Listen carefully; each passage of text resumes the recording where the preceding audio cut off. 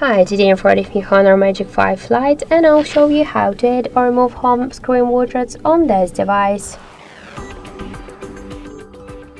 So first we should hold for a while the home screen with your finger, the empty space, or do pinch to customize your home screen. So let's pinch, tap here to the cards, and you'll see here all of the applications which widgets you could add. For example, the calendar widget.